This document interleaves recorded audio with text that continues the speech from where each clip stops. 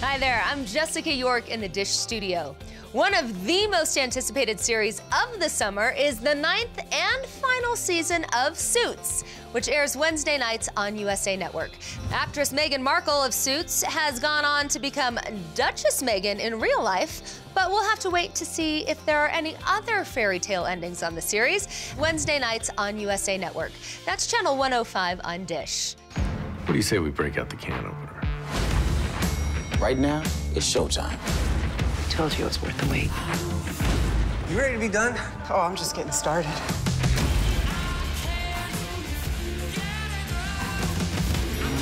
I let the enemy inside the gate. You're going to blackmail him? You'll get disbarred. We need to put an end to it.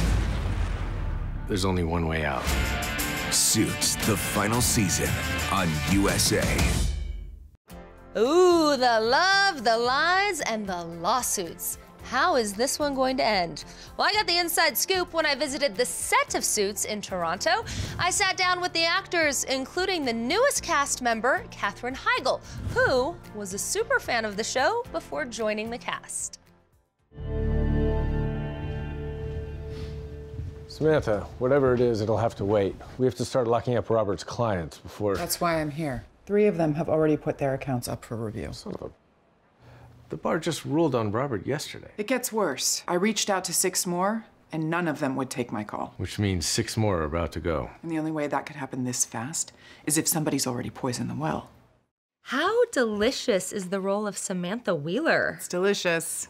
She's fierce. I love her. Yes, and you play her so well. Thank you. Because I feel like when you first meet her in season 8, you're not quite sure what to expect, but then we see all these layers, and by the end of season 8, I was hooked. No, good. Yeah, and that was my plan. And it feels like you were a perfect fit always for Suits. Were you a fan of the show before you got cast? I was, yeah. I was a big fan of the show and had reached out to Aaron about a different project I was developing because I, wasn't sure. This was back towards the end of season 7.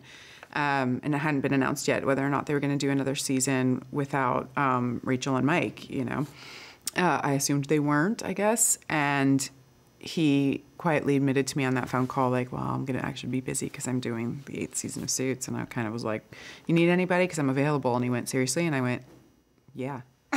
Really? And so here I am. Oh, that's awesome. Yeah, it was really fun. That's like a very Samantha Wheeler play, too, right? You Call her just put it shots. all out there. Why not? What have I got to lose? Wow. So what was it like coming into a cast that was already so well established like that? It was great. They were so welcoming. I was definitely nervous, I'm not going to lie. And that first table read that I attended, I was like turning bright red. I could feel my ears going red. I was just so nervous. But they were so embracing and so generous and decent and kind and fun and funny that it just felt like I've been here forever. Yeah. The fashion on this show is amazing. Yeah, oh yeah. I mean, I would wear everything that Samantha wears. I would wear everything that Donna wears. Yeah, me too. Katrina also. And the other thing I think is great is it's fashionable, but it's not like overly sexualized, but it's very feminine. Yeah, no, you're right. That's true. I hadn't actually even thought of it like that, but you're totally right. To me, these women always look chic and beautiful but powerful. They aren't, they're not tossing it all out there trying to use their assets. Right, exactly. To get ahead. I've never wanted to play a woman who is trying to be a man in a man's world, act like a man in a man's world. I wanted to see what is it to be a strong woman that in a world that is typically male-driven. And how does she use that difference to her advantage? So I think the clothes are part of that, and the fashion is a part of that, and it's just fun. Yes, yes. It's so fun as a fan to watch all those outfits on them and just be like, oh, what I'd give for that belt or that dress or those shoes. Yes. Yeah, it's so fun. It's not as fun to wear. It usually isn't, right? It's much more fun to watch. Yes. Now, for the people, and this is a very small audience, that haven't found Suits, can they jump right in season 9? Absolutely, they can. They can. It's just so much more fun to start at the beginning. And I would totally encourage people to go spend their summer binge watching the first seasons because it's well worth it. You think Hardman's still after us? I did, until I saw these notices were dated 2 days ago. And 2 days ago, Hardman was gunning to have me disbarred, not Robert. Exactly. Then who the hell knew to go after his clients? The same man that tried to blackmail Robert into taking his name off our wall. Blackmail? What are you talking about? I'm talking about you and I going to pay a visit to Eric Caldor. So you just came from set, shooting season 9. Yes. Nueve. I think the Harveyisms are some of my favorite parts of this show. Do you have any favorite ones? You know what? I have to learn so much material every day that I don't remember a thing I've said. They all come in here and out there. There are some websites and I think maybe some Instagram pages where they're dedicated to Harvey quotes. So you can research that, but this guy right here doesn't have any of them in there.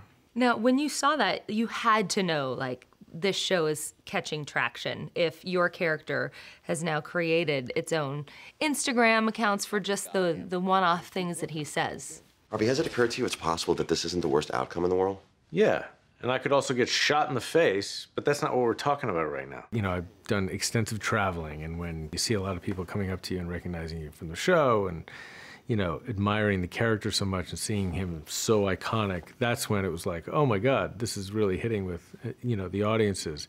People get off on this stuff. They love Right? it. I mean, Harvey strikes a chord. He does. He is impulsive, and he is very strong and demanding, but he's also got boundaries. I mean, he's a strong character. Sometimes, you know. You say impulsive, and it makes me worried about what we saw at the end of season 8. Please don't say it's just an impulse. We're really rooting here for Darby.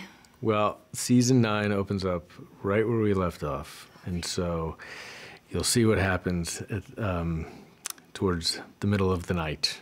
I have to imagine as an actor, sometimes it's like you have to work with people that you can't stand, Yeah. and that's where your acting chops really come in. Right. But you guys actually knew each other before the show. Yeah.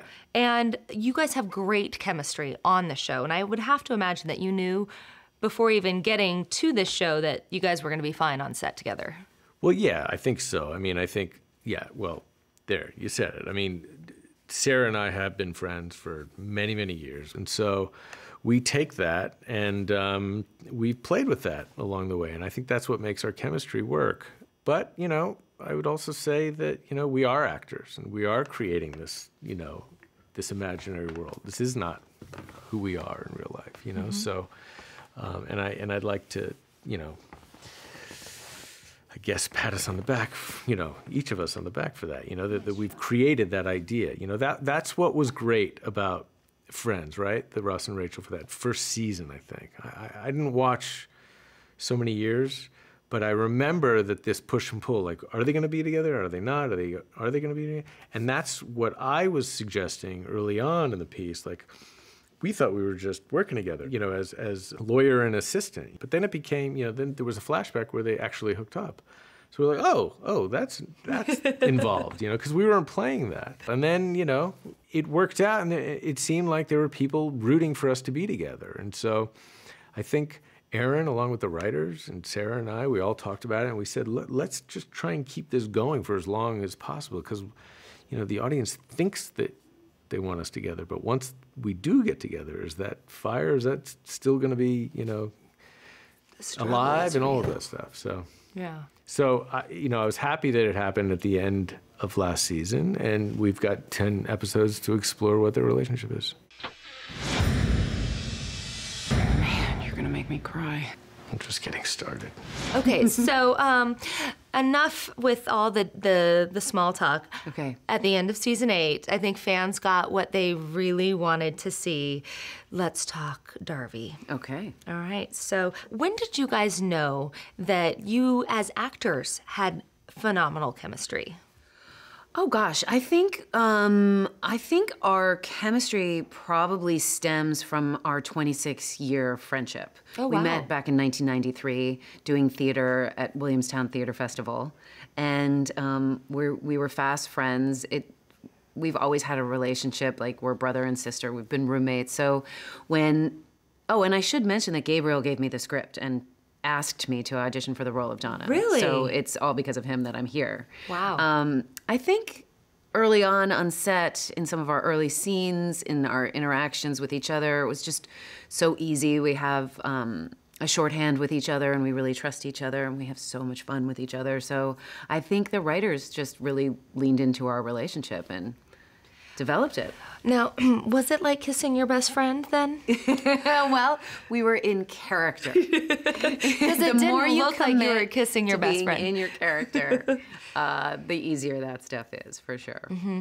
And Donna is the voice of reason. She's the Lewis whisperer, but she's also the Harvey whisperer, and slowly becoming the Samantha whisperer. Right. What is it like being the person playing the role of, like, basically the human life Alexa? Like, you answer everyone's problems, questions. I think it's, it's been really great because I think walking around in someone's shoes who has so deeply developed their capacity for empathy as their superpower is a really warm and lovely place to be. So that's been great. And I think people have responded to Donna's heart. Mm-hmm. She's always led with her heart. Her emotional intelligence is amazing. I think that's why she and Harvey weren't together the whole time, because she has had more EQ than he has in the past. But at the end of season 8, we saw him, show up at her doorstep, ready to be there for her emotionally. And I think she recognized that on his face, and that's why she invited him in that moment. And fans all over were going, yes! That makes me happy. I'm glad they were. The fashion on this show, especially Donna's wardrobe, that would be my go-to wardrobe if I actually had a job where I had to be professional every single day. It's a dream closet. It's really insane. In 9 years on the show, I feel like I've been in graduate school of fashion. Getting up close and personal with these dresses that are made by these amazing designers and just learning. I can go through a closet and say, I think that's John Battista Villi. Yes, I think that's Roland Ray. That looks like a Victoria Beckham. I can... Nice. What a fun side, side My husband plus. can do that with cars. I can do it with dresses. And have you taken any of them home with you? What? I'm sorry, I didn't hear the question. Yeah. Has Donna, by any chance, I think Sarah maybe has borrowed Donna's clothes from time to time. There you go. I mean, she's really generous with her friends. I'm not surprised. Right. Yeah. Now, Lewis, I love his cup that says, "You just got lit up." Yeah. What would your tagline be for Donna? Oh, early on, Donna said, "I'm not apologizing for who I am." And the second I saw that on that page, I was like, oh, that's her mantra. That's who she is entirely. Absolutely. Yeah. Yeah, that's like a better way to say sorry, not sorry. Yeah, sorry, not sorry. Exactly. Yeah. Now, if you had to Or she might say, "You're weird, we'll be friends." I did like it when she said that. I like that one too. That's t-shirt worthy. You're weird, we'll be friends. Mm-hmm. Alex, hey, just the man I was about to see. Listen, Harvey and Samantha, they're working on keeping Robert's clients, but they may need some backup. I want you to be ready. Well, Lewis, I don't know how ready I'll be when I can't even keep my own clients. What? Kessler just left us. Well, this isn't over. I'll just give him a call. You're not going to be able to change his mind, Lewis. How do you know that? Because Harvey used up all of our goodwill when he asked him to lie for us. Well, look at you, another baller position. You see? Yes. I feel like the writing is incredible, and you sure saw your chops at delivering those lines in West Wing. Is there a similarity here in terms of scripts and just the length of dialogue and the passion? There's definitely a similarity in terms of the speed at which the dialogue is delivered and the jargon. Mm-hmm. And the wit. And the wit, too, yeah. This is also the type of script that you have to, like Aaron's, well, both show creators are named Aaron. That's a similarity. But Aaron Korsh's work is another type of thing where you have to stick to the dialogue. When you stick to the dialogue and you find the rhythm of it, then it works. Mm-hmm. If you can't find the rhythm, then you're going to have trouble. And it's the same thing with Aaron Sorkin. If you can't find the rhythm of his dialogue, you're going to have trouble. Right, yeah. Good luck walking and talking. Yes. Yes. And you came on the show season 7. So were you a fan of Suits before you joined the cast? I was. I'd known about the show for years because I was on Psych on the USA Network when Suits came around. So I've known about the show, and even I've known a lot of the actors at a distance. And so when I had a chance to come and join the cast, I loved it. I jumped at it. I love the style of the show. I'd always been a fan of the style of the show and how slick everyone looks and how slick everyone is in terms of how they handle their business. To be able to come and play a character that had a strong backbone and wasn't about to take any crap from anybody was thrilling for me. Now, is that why your wife is so happy on Instagram? Because I always see her and she's like, the world is great. Is that because you get all your arguing done at work? And then the fight's all out of you? That probably is right, you know what I mean? It's like all my wittiness is gone at that point. Right. So by the time I get home, it's whatever you like, baby. Right, yeah. That's a good reason to marry an actor. You okay, see? Gotcha. That's funny. No, but I mean, and you talk about sharp and smooth, like everyone on this show dresses slick. So, oh, yeah. Why is there not a Suits line like on QVC or something? That is a very good question. I mean, I've wondered that myself, that they didn't have a brand or even a Harvey Specter or something. Right? Yeah. I don't know. I mean, I guess that's more of a. I mean, maybe in final season, time to kick it off. Maybe. I think it's a very good idea. I think people would buy the clothes because everyone is put together exquisitely on this show. Yes. So with a show like this, how do you tie it up? Here's the thing. I think Aaron Korsh is the one who has the answers. I honestly could not even give you any spoilers because I do not know.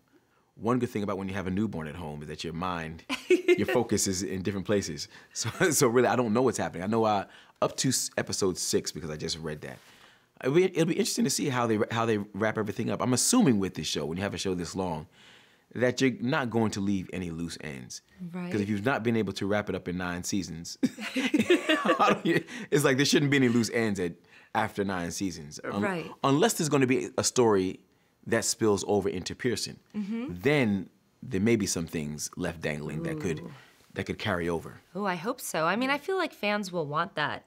Well, and look, I mean, when you have the good thing about when you have a spinoff, and you have a spinoff of one of the main characters with Gina Torres, it's very easy to do that because she has a lot of skeletons in her closet that I'm sure relate to Harvey Specter, relate to Louis Litt.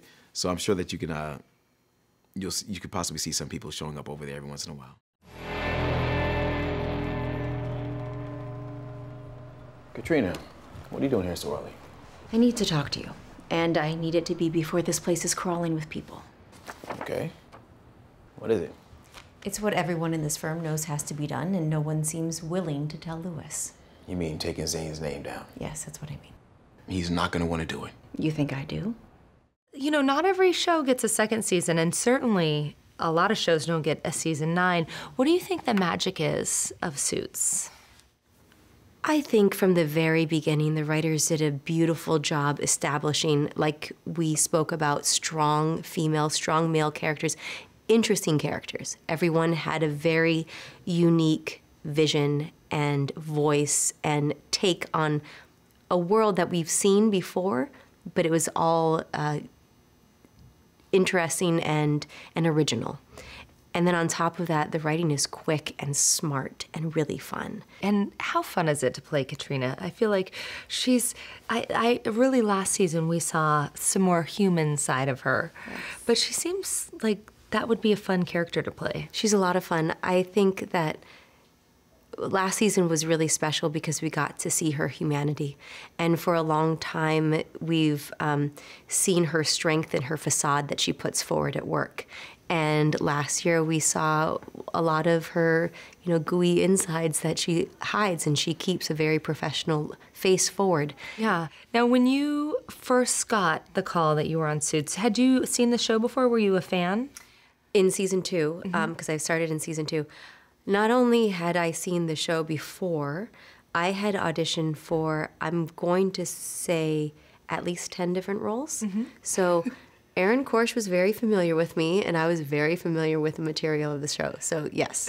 You're like, I will get on this show. Oh, I willed this into existence, absolutely. I love it. And the strong female powers roles are incredible here, because I feel like, it is the trend right now to have powerful female leads, but this is done in such a very respectful, not like, hopping on the trend way, I feel. Right, no, well, it's been going on for 9 seasons.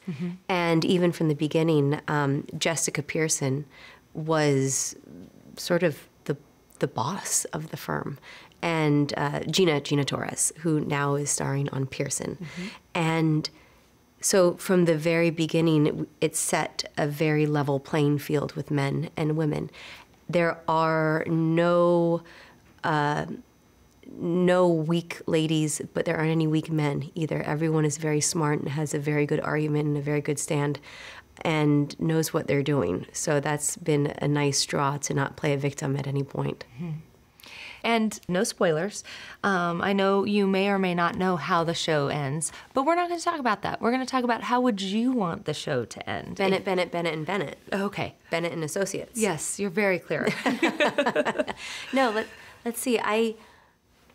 Oh, gosh. Because do I want the show to end where in my imagination, they're all living happily ever after, just winning cases and fighting crime and as one big kumbaya family? I don't know. I think in my mind, the only thing I can really say that I would like definitively is for Katrina to find peace and power. Why are you coming to me and not Harvey or Donna? Because it's going to come down to a vote, and without you and Louis pushing the others, it's never going to happen. And if that's not good enough, because you owe me. If you had to give a tagline for season 9, what would it be? It's over. Shut the door. Yep. Bye-bye. Match game. It's done. Oh my gosh, that's a really hard question. We're leaving it all on the dance floor. Spector, Litt, Wheeler, Williams. There's Okay. a lawyer for that. That's what the slogan should be. And if you had to give a tagline for the final season, what would it be? Cuckoo's Nest meets Breakfast Club. Oh. That's what this last 10 episodes are. That's quite a combo. It is.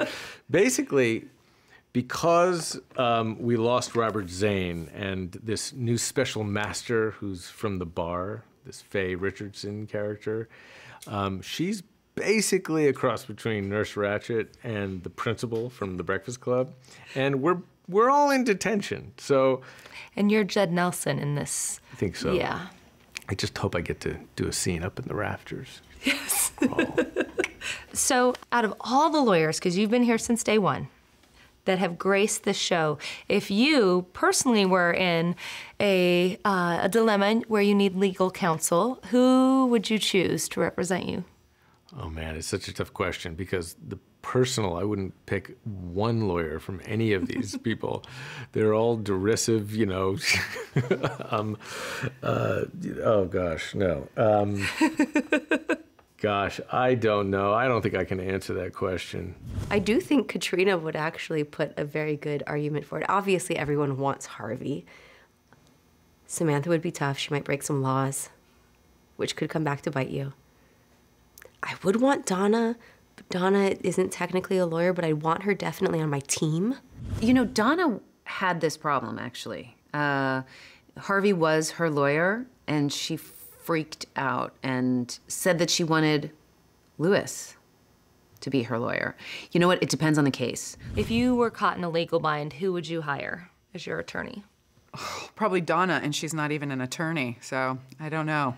She has a good voice of reason. Yeah, her intuition, her special gift of understanding everyone and everything, and her ability to diffuse every bomb. Yeah, that's a good lawyer.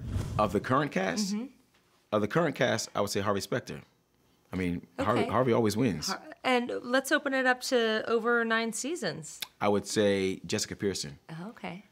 Jessica Pearson is the only one that I think if she went head-to-head with Harvey, would whip his ass. Oh, maybe I really think so. I mean, I think if they went to head-to-head, because Jessica didn't play, Jessica would be the one that I would not want to go against in a courtroom. And if I had a real issue, I would want Jessica to come in. You know, she should have her own show. Let's talk to the people at USA. Let's make that happen. What would you call it? I want to know what's going on with Pearson. I would call it Pearson. Our home is under attack, and I can't defend it on my own. This is a court order granting me full control of your firm. They've installed someone to watch every move we make. How do we stop it? Don't bother Harvey. I'm out of here. Whose damn side are you on? And there's no way I will ever betray Louis Lee. This isn't your firm, it's mine. You can hand in your resignation. I always have time for an old friend. Suits, the final season on USA. so fun. It is going to be an unforgettable final season of Suits, airing Wednesday nights on USA Network. That's channel 105 on Dish. And if you've missed any of your favorite USA Network shows, we can help you out. If you're at home and your HD DVR is connected to the internet, you can watch USA On Demand. And if you're on the go, you can watch the best of USA Network with Dish Anywhere. My thanks to the cast and crew of Suits. Don't miss the final season of Suits Wednesday nights on 105. It is going to be crazy. I'm Jessica York in the Dish studio.